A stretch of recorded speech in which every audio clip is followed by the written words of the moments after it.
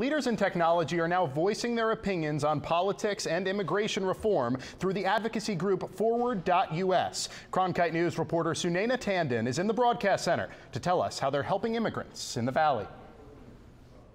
Forward.us is fighting to secure our borders, develop a pathway to citizenship for undocumented immigrants, and create a simple employment verification system. I was able to go to their press conference in Phoenix.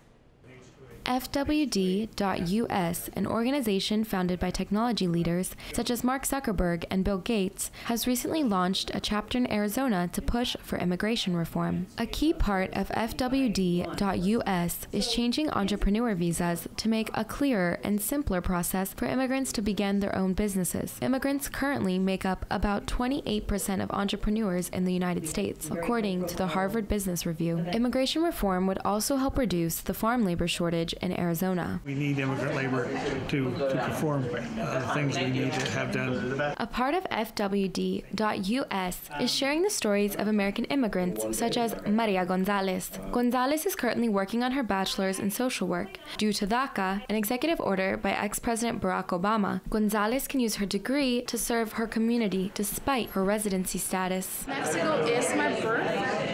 It is not my home. I know nothing about it. I'm basically American, just not technically on paper. Although there has been fear that the Trump administration will revoke DACA, over 17,000 work permits have been given to undocumented immigrants within the first 3 months of 2017. By passing common sense immigration reform, we will grow the economy, we will create American jobs, and we will strengthen the thing that ties us all together, which is that immigrant heritage.